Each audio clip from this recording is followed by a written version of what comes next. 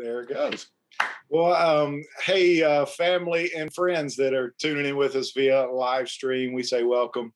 Um, I'm Pastor Brad Sheets, Life Church in Hartselle, Alabama, and we got some incredible couples here with us that is going to be a part of Family Fest Conversation, something we've been doing for the last 3 weeks during a message series that we have here at Life Church called Family Fest, where we're talking about marriage, we're talking about parenting, we're talking about healthy family dynamics, because we believe that's what God wants for families, that it's the dynamic and the fabric of strength in our society today. And so tonight we have a very, very special conversation that we're going to have talking about how to make love last for the long journey, that marriage is not a sprint, but marriage is a marathon, and that you go through all the seasons of life, and that there's joy and there's fun at the end. And so you see the smiles on these two couples' faces, and it's because they are full of joy, and they've raised kids, and the Lentzes have grandkids now, and the Timmons, we're not quite there yet, but y'all will one day have grandkids, right? And so I want them to introduce themselves, take just a few seconds, and then we're going to jump into some questions where they're just going to talk to us about staying in love for the long haul, staying in love and making a marriage last, and still loving each other at the at the second half of your marriage, right? And so good deal. So Ted and Dana, you guys are on my first one on my left. So tell me your family dynamic, about 15, 20 seconds, about the Timmons family. What do y'all look like? We are Ted and Dana Timmons. We've been married 31 years. This year, I'm 32. So we have 2 kids that are lower 20s. One is married, one is not. They're on their own. So, and that's kind of where we're at right now.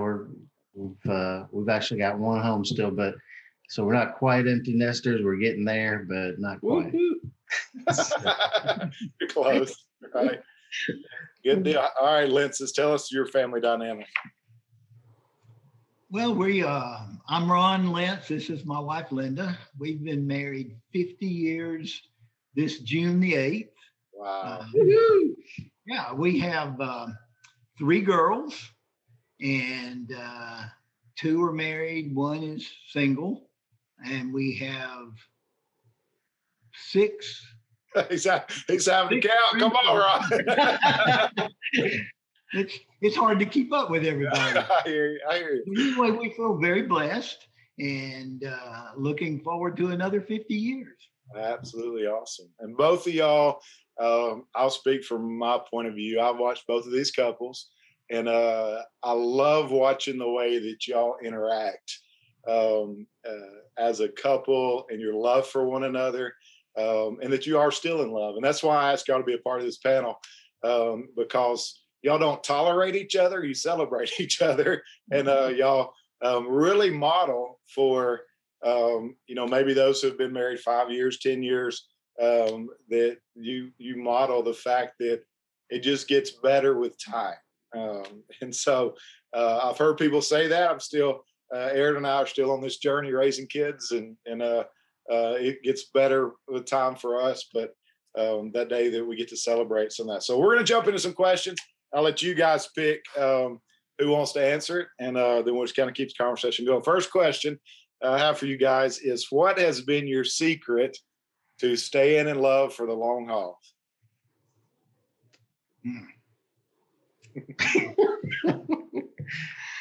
Wow. It got quiet, didn't it? It did. We got to get the ball rolling. So, all right, so who's going to talk to you first? Go ahead. Well, I think for us, it's the respect for each other and realizing that, we're different in a lot of ways. After 50 years, you begin to realize you're different in a lot of ways, but you find those things that you're alike or that you like doing together. And you try to focus on the positives and not the negatives. Things begin to fester if you let them. And so you know, the little things when you first get married, if you don't take care of the little things, those little things will keep building up. And so we tried to look for the positives Right. in our marriage. That's good. That's good. And Linda, you want to add anything to that?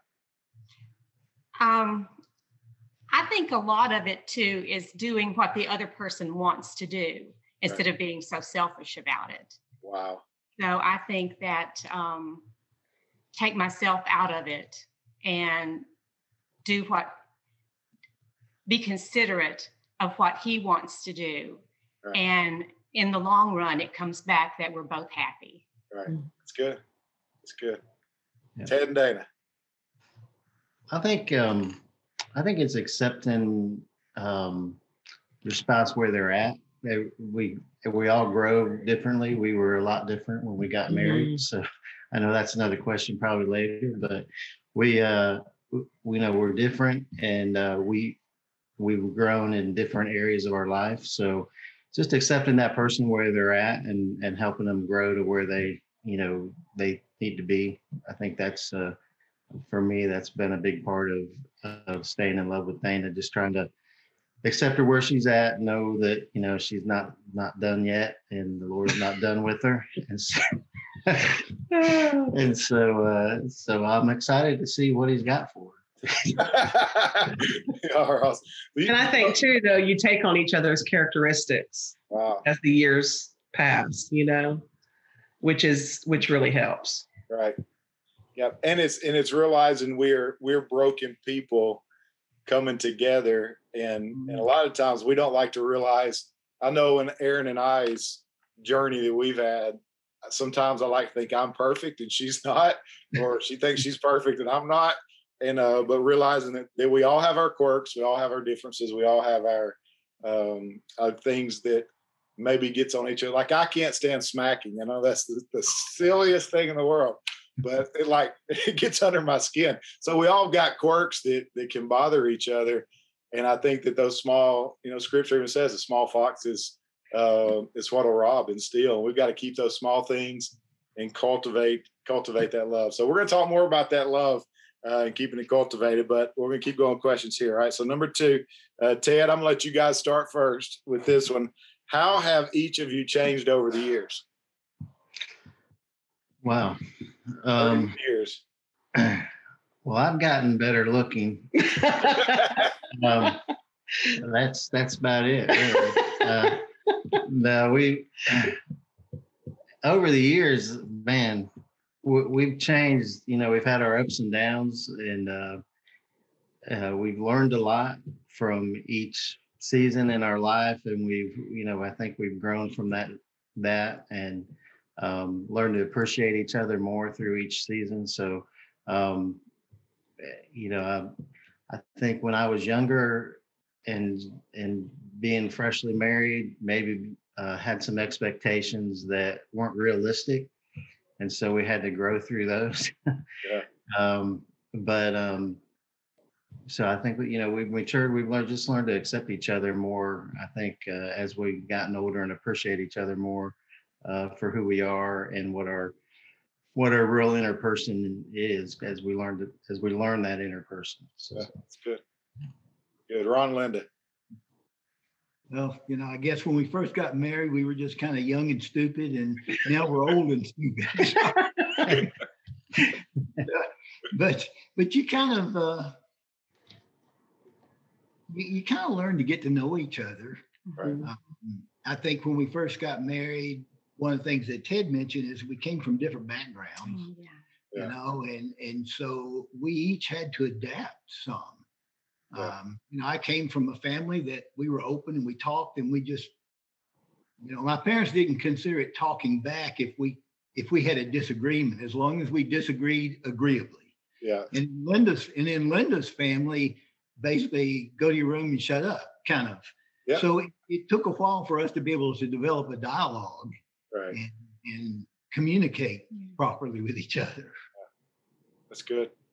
Good. Was there anything, and either one of y'all can answer this, anything, because this is one of the aspects I've watched many walk through, that you get really frustrated. Anything that used to really, really frustrate you and aggravate you that now you realize it's not a mountain worth dying on, or it's not something worth fighting about, or, just kind of just go, I don't let this bother me anymore. It ain't necessarily character flaw by any means, but just personality trait or anything like that you can speak to. Well, I can speak to that. Okay. I can remember when we first got married and talking about the smacking, that's one of my things too. And it was my dad's thing. So I guess that kind of carried over with me is that's just something you don't do. And in Ron's family, they were okay with that. Right. And he loved to chomp on ice. And that just bugged the heck out of me. Right. Early on in marriage, I was trying to get him to see things my way. Don't crunch your ice. Yeah. Don't do that. Don't do that. And he said to me, you did not marry me to change me. Wow. And that has stuck with me. Right. And so we don't marry someone to change them. Right. Wow. That's good. That's good. That causes frustration. We try to change. Mm-hmm. We try to change the other person for sure. You can't change people. You can't. No. Yeah. As believers, we know truly the only change that ever manifests is when we allow the Holy Spirit to transform us. We allow the presence of God to change us. And that's usually, we have frustrations that manifest in marriage or any relationship because we want to change, and it ends up being manipulation. And you can never manipulate somebody into change because there won't be any longevity attached to it. Can I just say something, an example of that? When we first got married, my dad was one that could fix anything. We never paid for anything to be repaired or anything. I mean, it was from a blow dryer to a refrigerator. It didn't matter. It's kind of like you and your dad. Yeah. And I used to tell Ted all the time, man, I wish you could be like my dad. Why can't you fix it like my dad? But I mean, it really bothered me for a long time that he couldn't do that. But, it's okay. He said, I'm not your dad. Right. and he's very teachable. And, he didn't have that same kind of father. Right. And to do those things. So it is definitely been, it's something to get used to, but he does stuff. It may take him 3 days, but he'll do it, 10 times longer than anybody else. But. Yeah. And you know what? Here's one of the things I hear you guys saying. And as I was studying this past week, which I'll give a little bit snippet with that, if you are not here or you're not around where Life Church is your church, home, or family, I'd encourage you to go back and watch the YouTube. For those watching live stream right now, go back and watch the YouTube from this past Sunday. We talked about marriage, but just in a real simple, basic format. And one of the things that stuck out to me in Genesis 2, when God created Eve, literally it could very easily, in context and in interpretation, he gave Eve as a gift to Adam. It's almost that language. And I think that really is a key of longevity. So Aaron and I have been 23 years married, not as long as both of you guys. But when I look through the lens to say my spouse is a gift from God, and that it's not my job to change them, it's my job to be in covenant with them and love them as a three-stranded cord with Christ. That's really some of what I was hearing y'all say, is accept them for the personality, accept them with the strengths and weaknesses, accept them where they're at, and then grow together with that. So I think that's awesome. All right. So number 3 question, and Linces, we'll let you start this one. What advice would you give a 22-year-old you? Were y'all married at 22? Yes. Okay. Yes. What advice would you give a 22-year-old you? That was very easy for me to answer. I would be less selfish. Wow. I think that, especially at that young age, I think that for me, I was very selfish and wanted things my way. Right. And it just takes a while, several years to get that. And I'm still going. I'm still working on it. But I would give the advice: it's be selfless. Right. That's good. Ron, how would you answer that one? Well, I used to tell, and I used to tell her, I said, there's more than one way of doing something, and neither one are necessarily wrong. Right. You can Yeah. you can go at something two different ways. Yeah, that's good. But I would say to have confidence in yourself. At 22, I probably lacked some confidence in where we were going and what we could be doing, and was probably a little flightier than I should have been, and maybe wanted to get in some get rich quick schemes, just things. And Yeah. then you realize that, like marriage, things are a marathon, not a sprint, and it just takes time. Yeah, it's good. Ted and Dana. I think you want me to go first. We were not married at 22. So I was single, but I think at that point for me, it was just if I had to tell myself something, it would just be, be patient. The Lord has good things in store for you, and but you got to be patient. It goes back to the marathon thing. So to work on your relationship with Him, and then He'll bring things into fruition that He wants you to have, and not rush through things. So good, because He has a plan. He does. What would you tell a 22-year-old Dana? I was thinking along the same lines as him, but I guess what I would say is don't let little things get to you. The things that I used to get so worked up about in general in life, now things don't matter as much. Don't let little things consume you, but just take it for what it is. Yeah, that's good. Good. Here we go. Number 4. Did your marriage change as you went through different seasons of your life? So, specifically here, this question, especially as you went through raising children, toddler, teenager, college age, changing jobs, the lenses y'all changed, geographical locations. So that was major shifts in the season of life. How did your marriage change, and the dynamic of your marriage and communication and all those aspects as you went through different seasons? You want to take it first? Well, of course it changes through the seasons of life, because first you're newly married, no children, trying to get to know each other at that age, making a lot of mistakes and trying to forgive the other one. And then come the children, and you have to definitely focus on them. They just demand your time. But during that season and during that change, we have to learn to also focus on each other. And I think that was one of the learning curves for us, is to learn during the season of children to learn to focus on each other, because in the end, as we are right now, children are not there to take up our time. And we still have to love one another after the children. Right. And so you have to continue that relationship throughout the raising of the children and through that season of life. Right.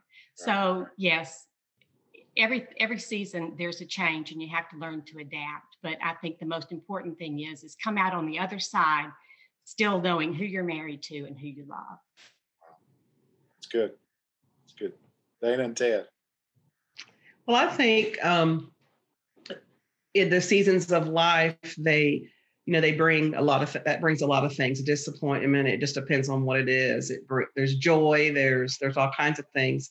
But through each season of your life, you grow and you learn more about each other. And so without those seasons, where would we be? We'll probably still be happily singly married with no kids. Right. And have lots of money. No. But those seasons are important, That's They awesome. just help you grow and appreciate the other one more, depending on how you react in those seasons. So, I would say a lot of who you come out on the other side is how you react in those seasons, and how you appreciate your spouse and treat them during tough seasons and during good seasons. it can't be selfish. It's got to be, you've got to think of them in each season, and again, appreciate where they're at in their life, because we're all different in each season of our life, spiritually and physically and emotionally. So it's just how you treat that person in that season. I want to chase a small rabbit right here. How do you practically pursue your spouse? I'm gonna use the word pursue to echo what both of you are saying. So you got toddlers. How do you still pursue your spouse? You got teenagers playing multiple sports, driving taxi cab mom, taxi cab dad all over this place. How do you still pursue your spouse? Because I think I'm hearing both of y'all say that you have to continue to lean into each other, and not you don't cohabitate inside of a house just as friends, but you still have to pursue each other to keep that love cultivated. What are some practical ways either y'all did pursue each other, or you wish you would have, maybe a little more emphasis, whatever, but some practical ways you can pursue your spouse during each season? You have to make it a priority. Right. It's a priority. I think Dana used to put notes in she would pack my lunch, so she put notes in my lunch box, or excuse me, when I traveled, she would put notes in my suitcase and just tell me, it's just little things. It doesn't have to be a big thing. And of course, date night's important, taking time to set aside for that person, whatever that looks like, even if it's at home after the kids are in bed. Then, we used to put our kids down fairly early, like 7:00. And Dana was always about a schedule. So, that left an hour or two at night for us to talk about the day, or just sit and enjoy each other, watching TV or whatever. But you've got to take some time for each other, or else you'll forget who each other are. It's good. Ron and Linda, how's some practical ways y'all pursued each other through the years? Well, one of the things that we've always tried to do is to go to bed together instead of, I'm more of a night owl. She's a little bit, and I like to go to bed late and get up early. And I like to go to bed early and get up late. But regardless, we always try to shut down and go to bed together. So sometimes I might go to bed earlier than I'd like, or sometimes she might go to bed later. But that way we have that time that we can just we can have that time together. Sometimes we'll just lay there and she'll lay in my arms every night. Dude, come on. Romance at the Lentz house. Right? It's so special. You don't realize what that means after 50 years. Yeah, that's awesome. You can't do that when you're angry at one another. Yeah, that's awesome. That's awesome. And it's intentional. That's the part that I think is so important, is to realize priorities don't happen in your life on accident. Priorities are fulfilled intentionally. And so I know Aaron and I, because we both live and die by communication with people over with their phone or emails. Technology today has made everything so much more complex because you're accessible 24 hours a day.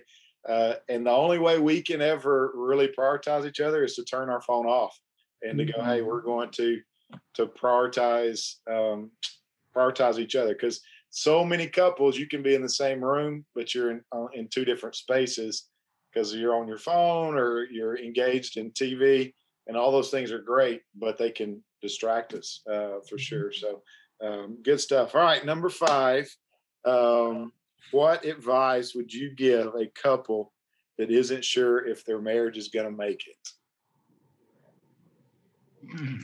There's not an option. I like it. Yeah. Divorce was never an option with us. Right.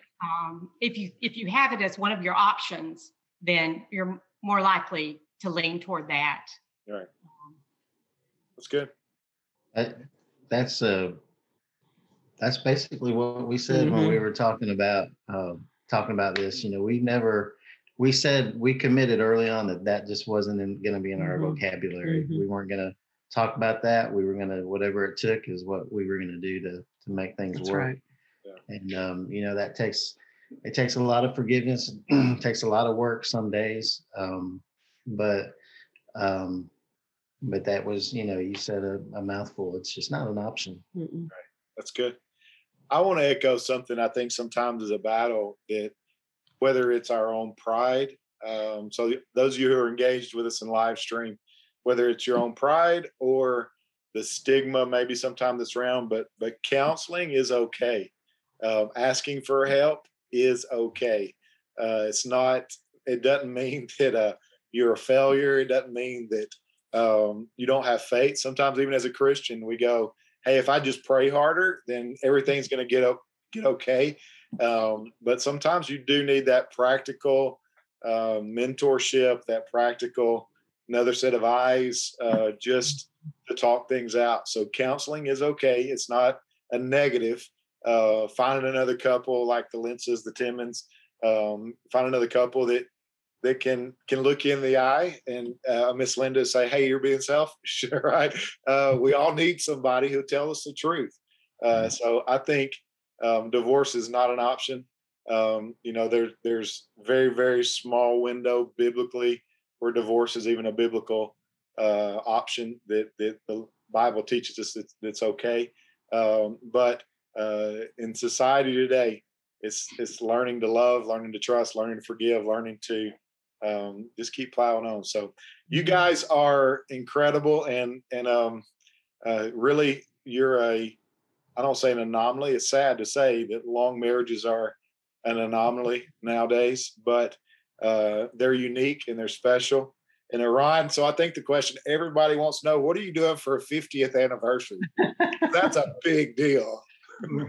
Well, we had wanted to go to Europe, but obviously with everything that's going on, we revectored and we're going to the national parks, Grand Canyon, Bryce Canyon, Yellowstone, just doing a kind of a national park tour. Yeah, just whatever. Y'all flying or driving?